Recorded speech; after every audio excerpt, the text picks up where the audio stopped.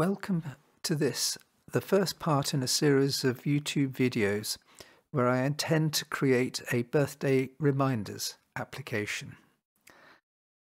But before we get into what we'll be doing, perhaps a brief introduction would be in place.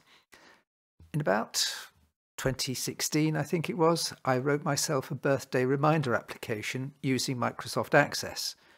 The idea was that it should send out emails to family members reminding them of relatives' birthdays. It lists all members of my family with their dates of birth. There is also a built-in countdown so that email reminders are sent out 21 days, 14 days and 7 days before the birthday. One further feature is that for children under 18, the email also states the age they will attain at the next birthday.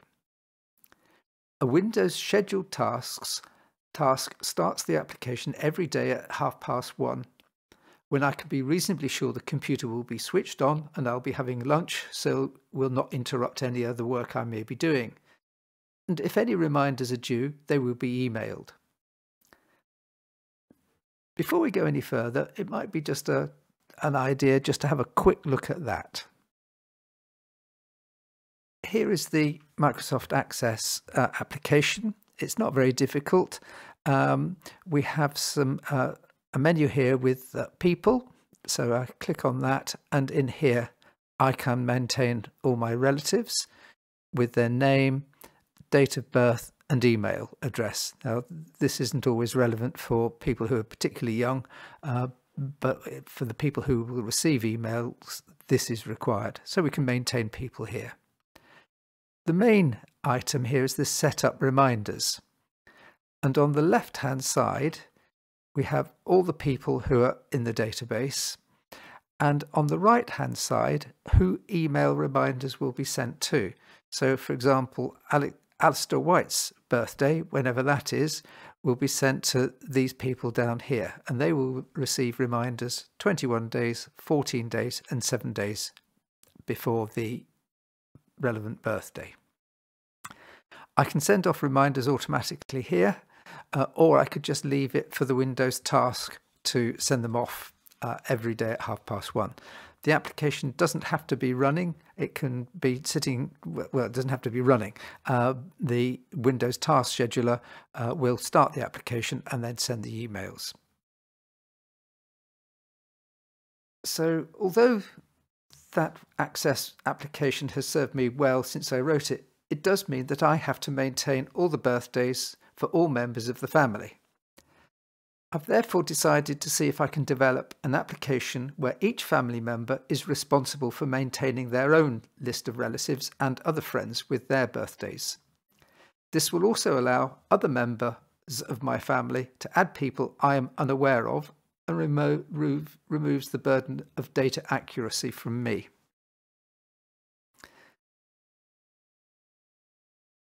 The application I have in mind is going to be a Blazor application using C#. It's going to be a web application, so therefore my other members of the family will be able to access it from wherever they are. Once again, I'll use C#, Blazor, Dapper and Syncfusion as the tools to create the application. In addition, the application will require a timer type control to check on a daily basis whether any emails should be sent out. I have identified Hangfire as a potential answer to this requirement. As it will be a web application, I will also need a robust authentication tool where initial email verification can be implemented. For this, I've decided to use Microsoft Azure Active Directory B2C. For my purposes, it should be free and hopefully not too difficult to implement. So what is Microsoft Azure B2C? It's an identity management system hosted in Azure. It's a login system that allows users to sign up themselves to your application using their email address. Their email address is verified by sending them a verification code which they confirm they have received, and if they should lose their password, they will be able to reset it themselves. So no intervention required by me. Why Microsoft Azure B2C?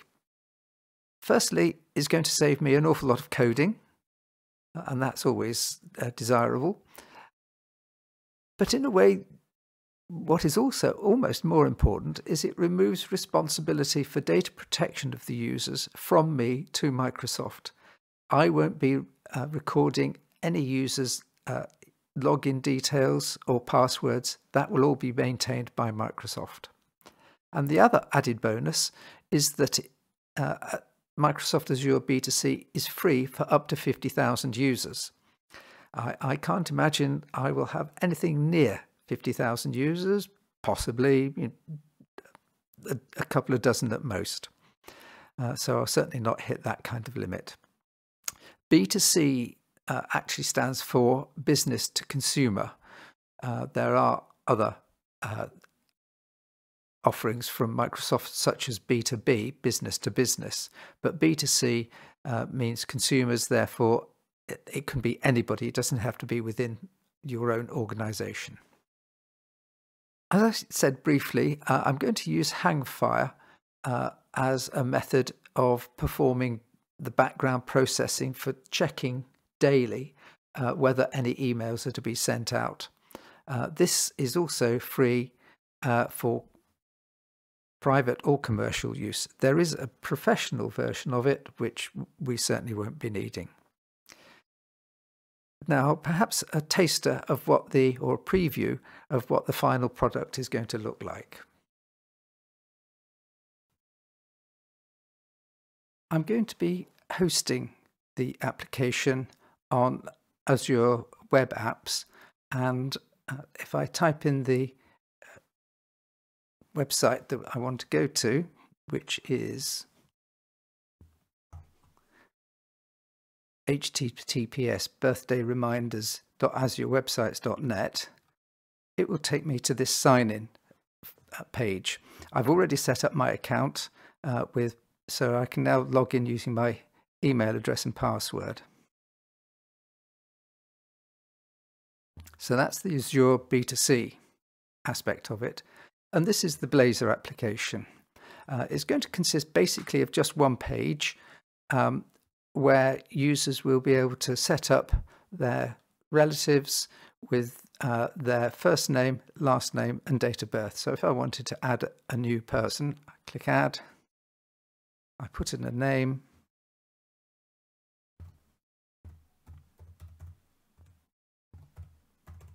And their date of birth.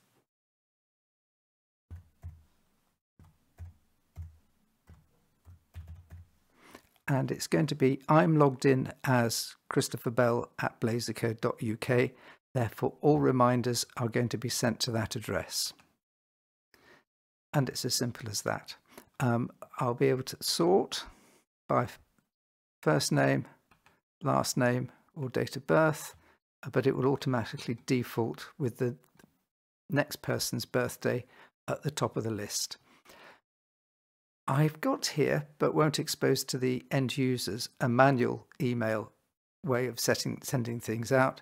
So if I need to, I could send out birthday reminders automatically well, not automatically, but I can send out birthday reminders by clicking here.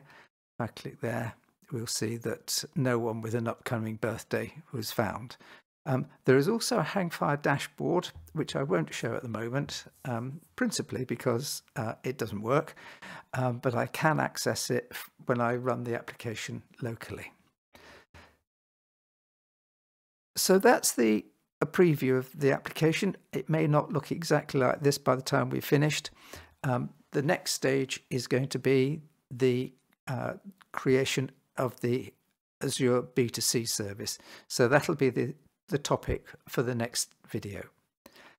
I'll put a link in the description here for anything that I think is relevant, and please look out for the next video, and thank you very much for watching this.